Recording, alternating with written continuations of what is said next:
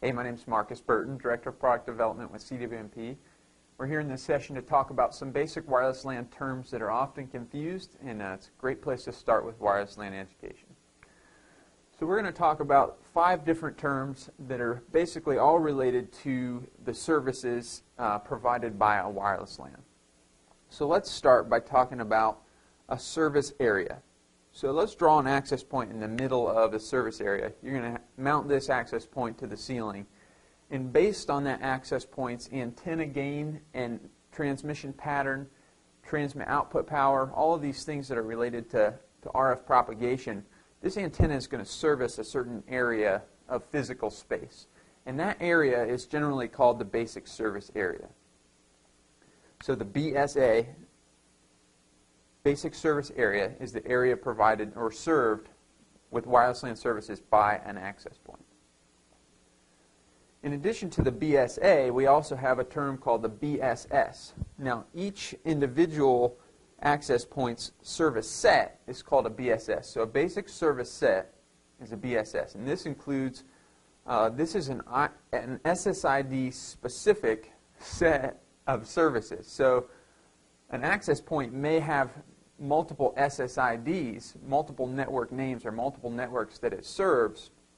Each one of those is a BSS. So when you have multiple clients, we'll put the clients up here in blue, that are connected to this access point, those access points, or that access point and those blue clients are all part of the, we'll just call it the blue basic service set.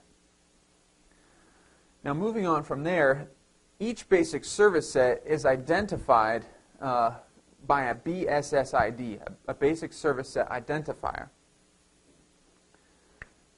Now the basic service set identifier is in the same format as a MAC address. In fact, most basic service set identifiers are the actual MAC address of the access point.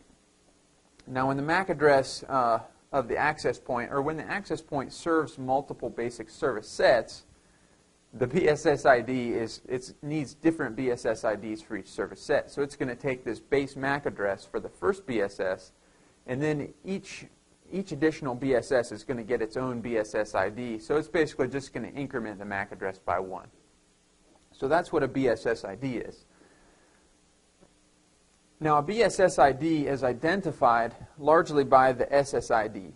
So each basic service set, like we discussed before, is identified by an SSI, or by a BSS ID, which is correlated to a network name. So the BSS ID is the MAC address, and the SSID ID might be something like corporate data. So that identifies what type of services are provided by that network. That is the network name, the SSID.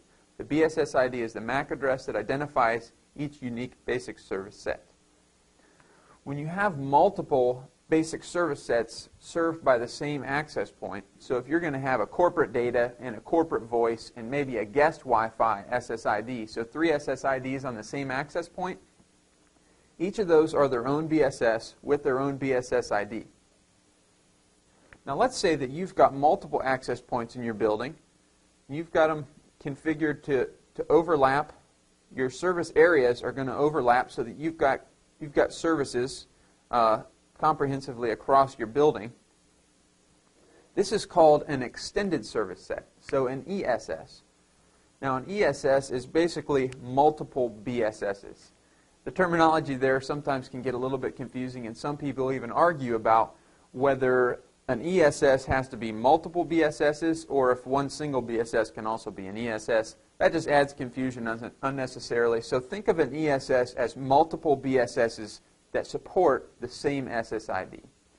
So each one of these access points is going to have a shared SSID, but they're also each going to have their own BSS ID. So that as clients, let's just say this client right here, he can hear both of these 2 access points at the same time, and he identifies them as unique access points by this BSS ID. So even though they share the same SSID, maybe corporate data, the BSS ID for each one is different. So this client is able to determine that's one access point and that's the other access point.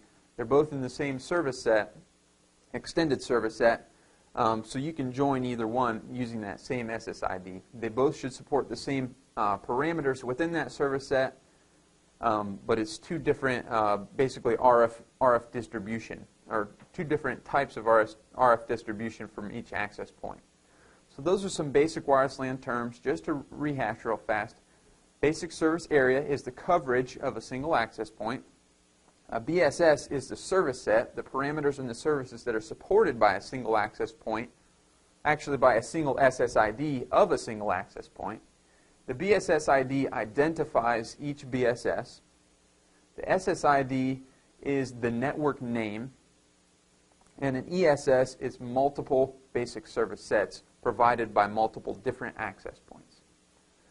So those are some basic wireless LAN terms for you. Again, my name is Marcus Burton. For more information, visit CWNP.com.